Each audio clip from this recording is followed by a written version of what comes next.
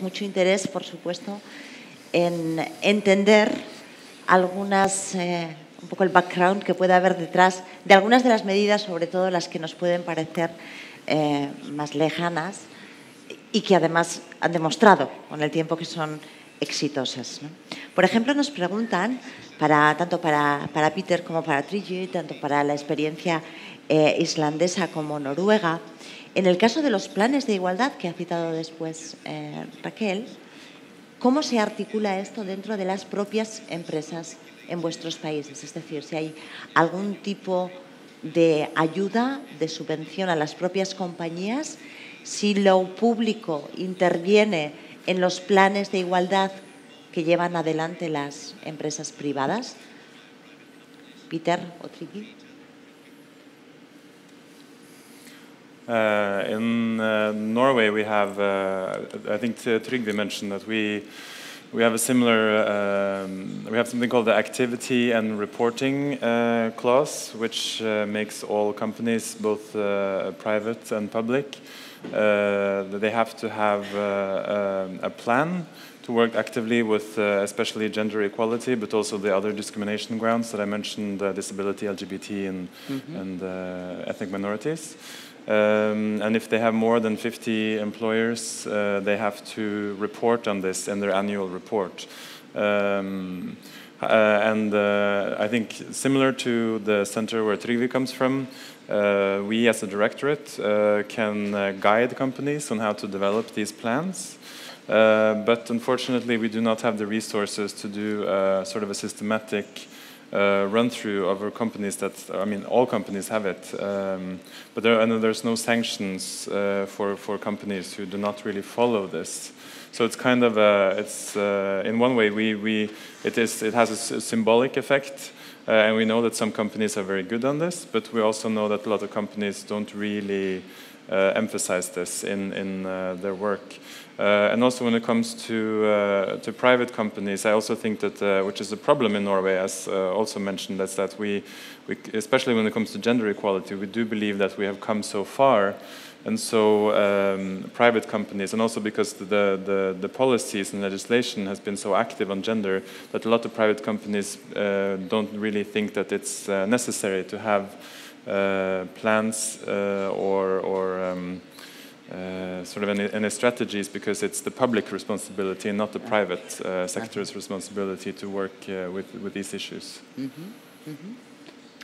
Very much the same situation in Iceland, but we do have, and coming back to the importance of enforcement, we do have a clause in the law that says if you do not answer our call for gender equality plans, we are allowed to issue per diem fines, which are not very high fines. They are something like 300 euros per day if you do not hand in the plan.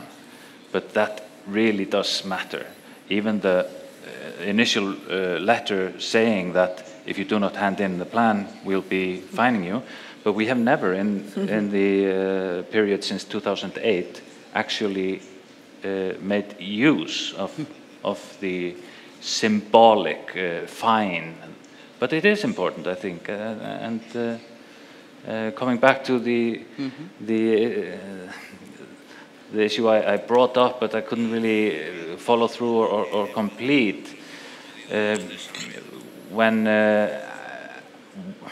waiting for the initiative to come from companies, we will wait forever.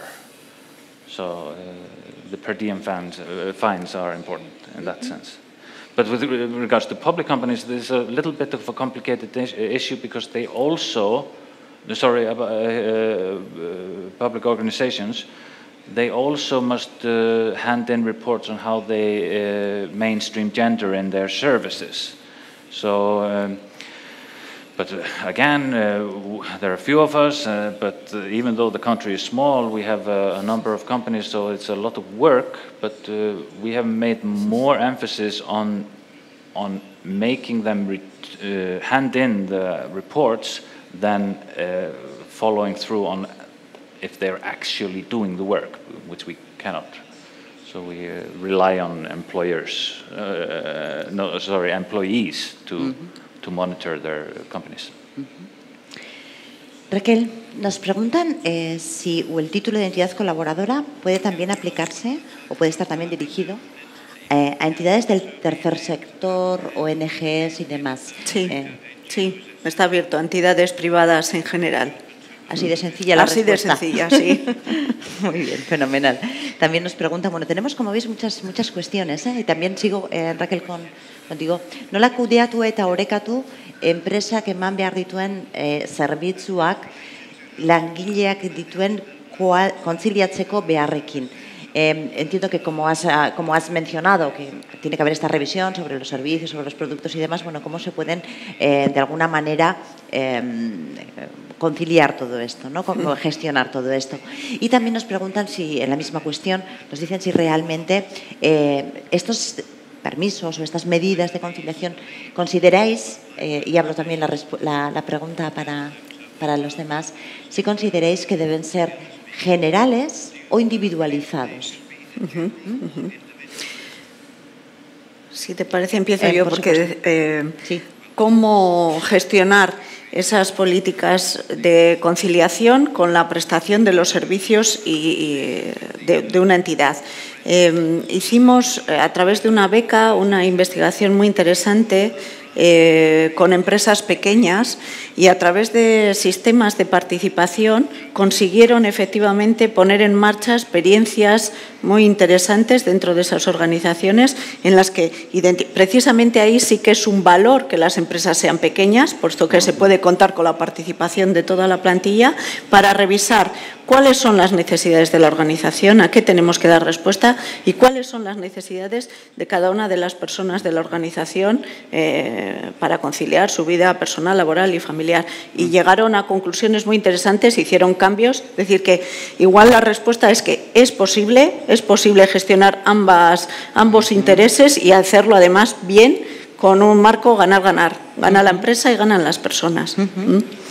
La segunda cuestión era si creéis, también para Peter y Trigger, si creéis que estas medidas que hemos mencionado, algunas de ellas vinculadas al desarrollo de los planes y después reconocimiento de entidad colaboradora, pero también las que se han mencionado en estos días, si pensáis que deben entenderse como medidas generalistas o, al contrario, individualizadas para la situación de cada una de las personas. ¿Cómo combinar tener una propuesta general para el conjunto de las personas que forman parte de una empresa con la individualidad de cada situación?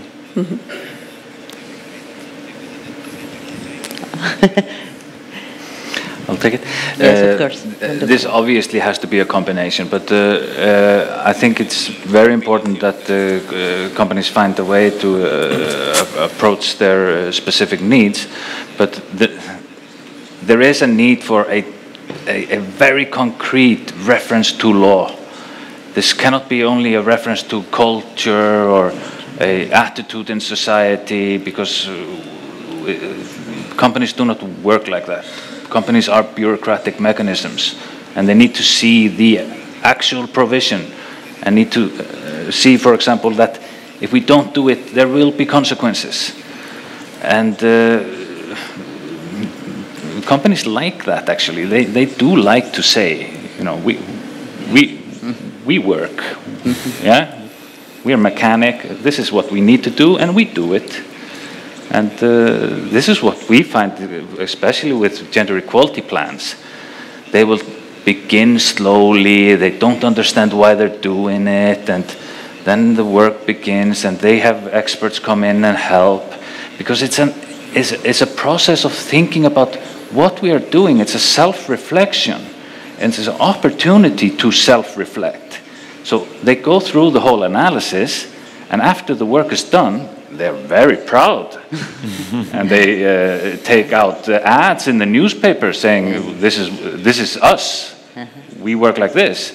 And of course, we give them the applaud they want. So it's a little bit of a very strange relationship. It's like a dysfunctional marriage, but we do it. We're happy. I would say it's very similar in Norway, and although we haven't seen a extreme domino effect to this extent with these companies who do work with maybe perhaps more with diversity, we do believe, or we try to aim for that, and yeah. I don't really have anything more to add. To add to this, I mentioned we are working on an equal pay standard in Iceland now. It's been a long process. It took 8 years to develop, which is a long time. Not 8 years. It took 6 years to develop, but initially, yes, the idea is 8 years old. But the same happens. Companies understand there is a provision in law that says you must pay equal wages and all that. But when they see that there is a tool, like a very specific tool they can use and apply to their pay structures, they're happy to go through it, even though it does cost. Because coming back to corporate responsibility, a little bit of an image issue. They like to portray themselves as paying equal pay. But yeah, I'm a little bit conflicted there, but they do the work. It's not always perfect, but it's better than nothing. and this is also, so I voice my conflicts here. We go through the dialogue within our organizations almost every time. How much emphasis should we place on proper, like a feminist analysis of the organization, with experts that know all the background, as opposed to just get started and do something. So we have to find a balance there, and sometimes we give discounts, but we rationalize it like that. Yeah. Sí. Yo te quería contestar, Pilar, si las medidas han de ser generalistas o específicas en igualdad. Yo creo que tienen que garantizarse que sean universales, es decir, que todas las personas de la organización puedan acogerse a ellas con las mismas oportunidades, pero después tienen que estar, una vez que respetan la ley, por supuesto, pero sí que tienen que estar individualizadas, ¿no? Yo recuerdo en una ocasión que el Guggenheim, que es entidad colaboradora para la igualdad, tenía un lema que era 100 personas, 100 excepciones, ¿no? En materia de conciliación, y era porque, respetando las mínimas de la legislación, después se analizaba la situación de cada una de las personas en la organización para ver cómo ajustarlas a su realidad. Seguimos volando en círculos, como veis, porque nuevamente llegamos a la necesidad de ser flexibles y a la necesidad de escuchar cuál es la necesidad para dar una respuesta adecuada a cada situación, por supuesto, toda vez que se ha establecido cuál es el punto de común, como decías, universal, toda vez que todo el mundo tiene derecho y tiene acceso garantizado a estas medidas, cada una de ellas se va adaptando.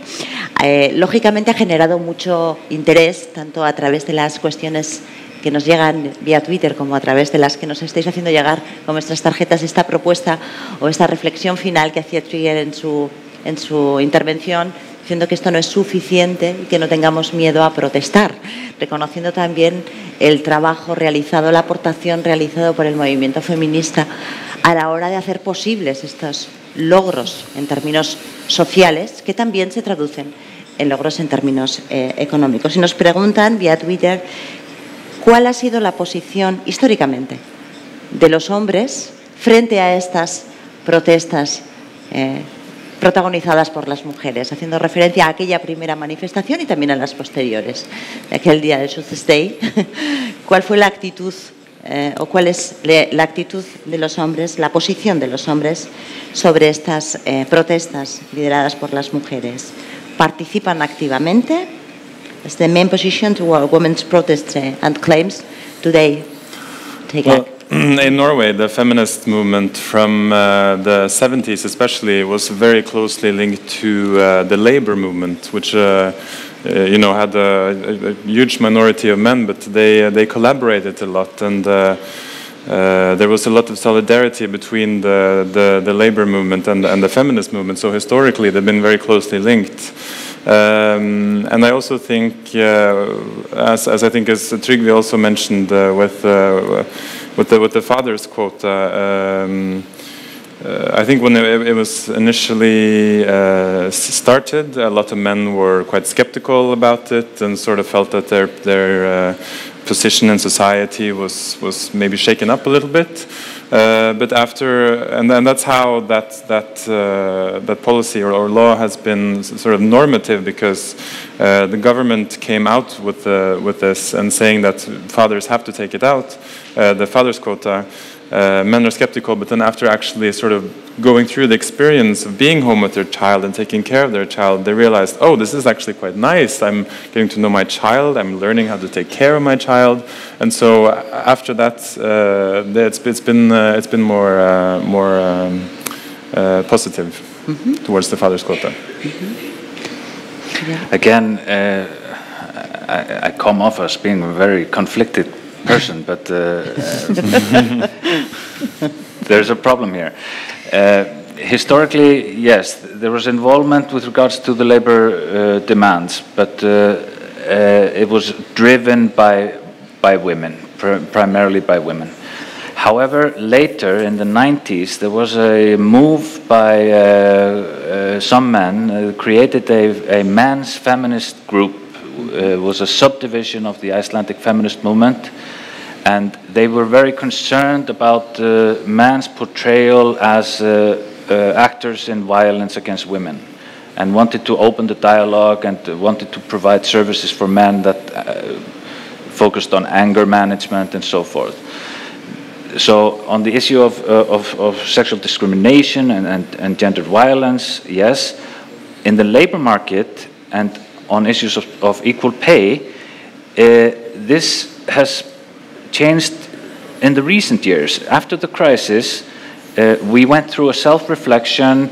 We had to do away with the image of the successful man wearing a spotless suit, driving a very expensive Jeep and flying around the world buying companies. And it became a stereotype of a failed masculine image. So the frequency of men in Iceland wearing ties dropped down.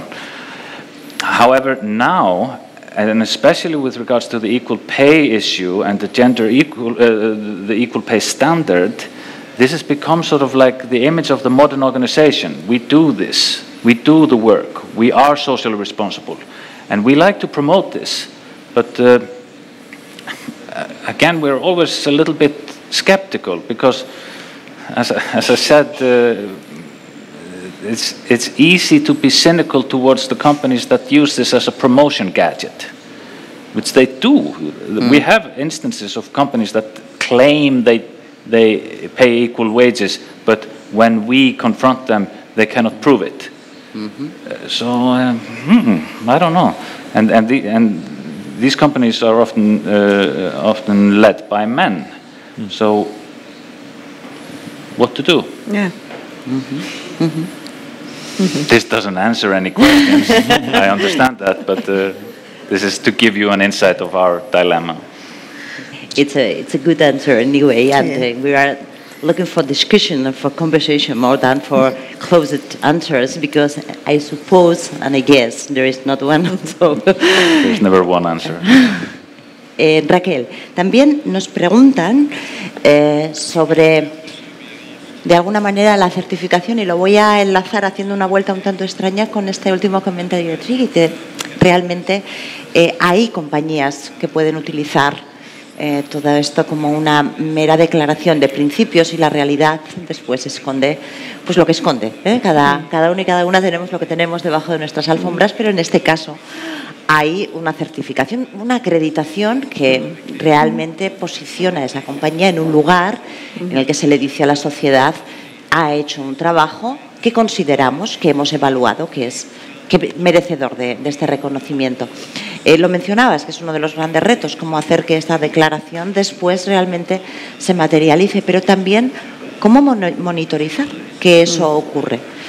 ¿Cuál es el proceso al que debe someterse una empresa para poder demostrar que toda vez que recibió hace 2 años este reconocimiento todavía es merecedora de él? Bueno, por un matiz que creo que es importante, se les da el reconocimiento a las empresas por un compromiso por trabajar a favor de la igualdad. Eso no quiere decir que sea una empresa que no esté teniendo situaciones de desigualdad. No encontraríamos ninguna, seguramente, o muy pocas, no voy a ser tan bruta, pero encontraríamos pocas a las que pudiéramos dar un reconocimiento porque efectivamente no hay ningún indicio de desigualdad y además hace las cosas con todas las garantías para que eso no ocurra, ¿no? Entonces, les damos a aquellas que, habiendo hecho un análisis en profundidad sobre el papel, porque revisamos un documento escrito, muestran que hay acciones que parece que van a provocar cambios en algunas de esas brechas detectadas, ¿no? Entonces, ¿cuál es el seguimiento? Bueno, el seguimiento viene de 2 maneras, digamos, o de 3 por lo menos, ¿no?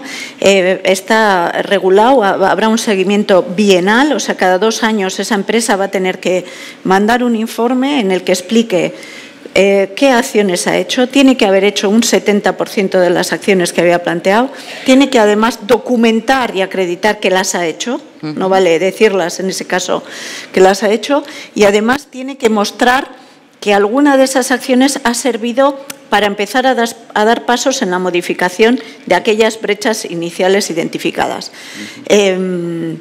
Digamos que ese es un poco el seguimiento. Y si el diagnóstico ha muerto o la vigencia del plan no está vigente, debería tener una actualización del diagnóstico y unas nuevas medidas. Digamos que hay ese seguimiento formal.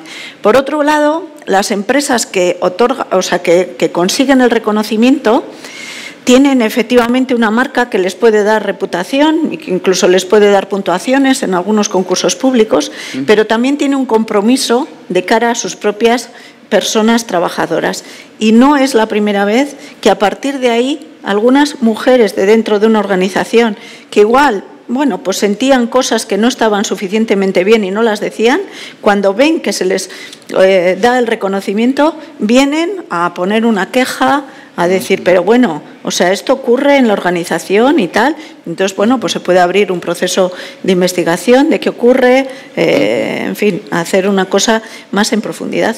Hay un propio seguimiento por las personas de la plantilla y después está inspección de trabajo, que si se viera alguna irregularidad, inspección puede hacer campañas de investigación y profundización. Llega a través de Twitter, no una pregunta, pero sí una sugerencia, o al menos yo la leo así, que me disculpen si no es así.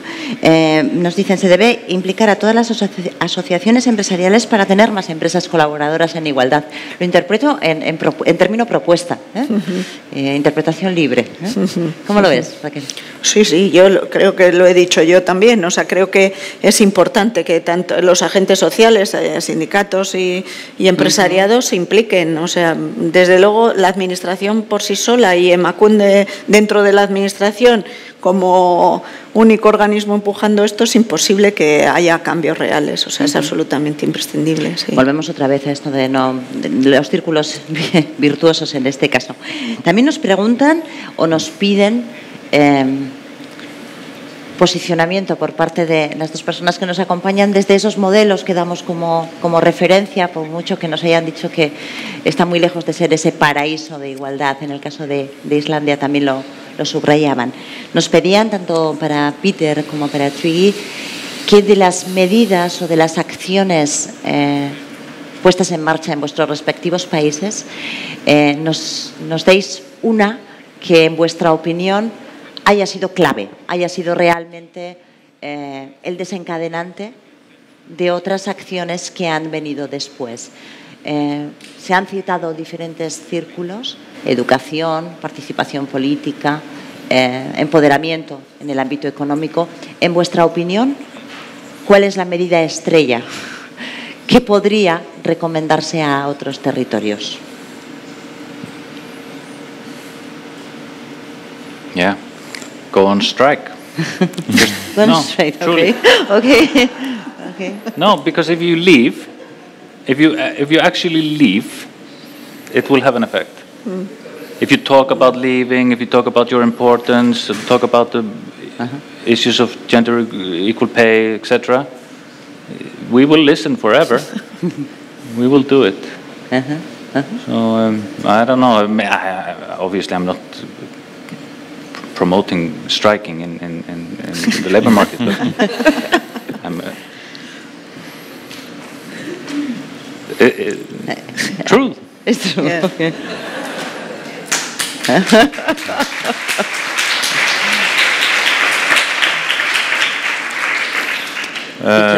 No, I agree. It's we've had a similar.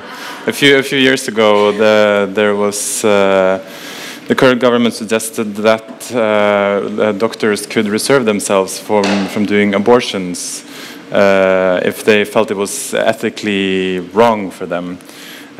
Which could potentially be a huge problem, especially for young girls who got pregnant and were living in Norway is a huge country with very small villages, and if the local doctor wouldn't, and they wouldn't even have to do the abortion, they would just have to sort of write off that they could travel to this clinic and have the abortion. And we've never in newer history had a larger march and demonstration on the 8th of March. And right after that, the Minister for Health was just, okay, we're not going to do it. Doctors have to, write off for abortions if they don't feel it's, regardless of their ethical stance, because they are doctors and that's their responsibility. So they have to do it. So yes, I mean, political activism and political demonstration is very, very important, for sure. Batzuetan ere gertatzen da, paralisira iristen dela analisitik, ez da? Asko analizatu, jakin, eta eginez, edo egiteko beti aurkitu zerbait gehiago jakin beharra, ez da? Edozein kasutan,